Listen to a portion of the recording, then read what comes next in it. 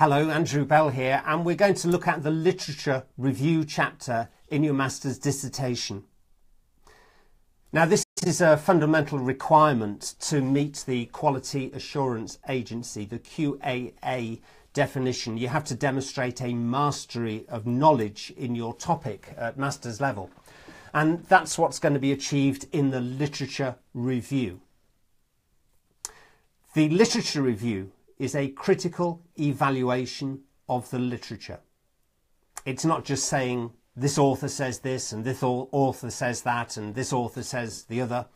It's a critical evaluation of the literature. So we're going to have a look at many different authors and see if they agree with each other, or hopefully they start to disagree with each other, because that gives us something to comment on and discuss and evaluate as to why they disagree. The literature review has to demonstrate that you know who are the experts in the field and you know where the current research is. So don't think you can write a literature review with references that are dated before the year 2000. So you're just not demonstrating that you're current. Or use a literature review where you don't actually use any of the well-known authors and experts in your topic. And we ought to think about the timing. I mean, in some subjects, the experts, the masters, the giants existed in the 1950s, total quality management. Or project management came out of the arms race in the 1960s. So there's some key references and citations that you need to use from that era. But you have to back them up and say they're still current by looking for confirmation that they're still current from authors in the recent era. Now, if you're writing a dissertation now, it's going to be published in the year 2018. I really wouldn't expect many references or citations prior to the year 2000, unless you've justified them and backed them up as I suggest. I would be expecting to see that you're demonstrating a mastery of your subject. Lots of those citations and references are from the years 2013, 14, 15, 16. Otherwise, you're going to get criticised from having not up-to-date references. Now, it could be the books in the library, issue 6, edition 6, and in Amazon you'll find edition 8. So always make sure that you're using the latest version that you can find. You're demonstrating you know the current direction for research in your topic area. You're even going to suggest where the research is going to go in the future, in the coming years. So look at many recent authors, look at books, look at journal articles, they'll be very modern. Look at how they define something. Look for the differences, try and explain the differences and save that for discussion later.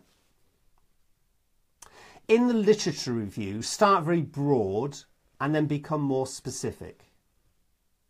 Now, the example I'm using in this set of videos is to look at project life cycles in the automotive industry using Honda as a research topic.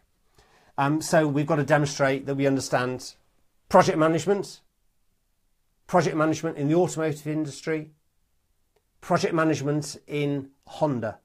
So we're narrowing down our topic from the broad to the specific. In fact, if we just look at the title, it's going to suggest areas that have to be in the literature review. I'm afraid too often I read dissertations with a title that include words that aren't used in the literature review. So project life cycles in the automotive industry using Honda as a case study. We're going to have a chapter on project management in the literature review, and specifically project life cycles. We're going to have a chapter that we understand the automotive industry as a very broad topic, and that we understand the specific current issues in the automotive industry, and that we understand how project management is being applied in the automotive industry. And we're also going to have a look at background of Honda say that we know how big Honda is, we know how many cars they've made, we know their history over the past 15, 20 years, but specifically what's recently happened there. Now, as you're writing the literature review, make notes for use later in the discussion chapters, the further work chapters, the recommendation chapter. You can make notes, oh, I found something a little bit odd, this needs my comment, this needs my discussion. My research isn't going this deep, this is something that could be done as a further work. Or a good recommendation would be this. So you're writing the literature review chapter to establish your knowledge. Make notes that you may or may not use in the later chapters. My final comment, look back at your objectives. It's very easy to get sucked into writing a good literature review about everything you want to know about this topic. But actually, is it meeting your research objectives? Are you writing things that are now interesting you because of your research that weren't actually in your research objectives? I'm happy for you to write a lot. It demonstrates your mastery of the topic. But at some point you may want to say, well, actually this needs taking out. This doesn't actually add any value to the arguments that I'm trying to look at in my dissertation.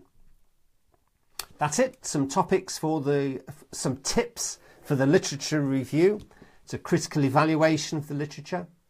Use modern citations. Use the latest authors. Suggest where research is going. Make sure you cover the topics that are suggested in your title.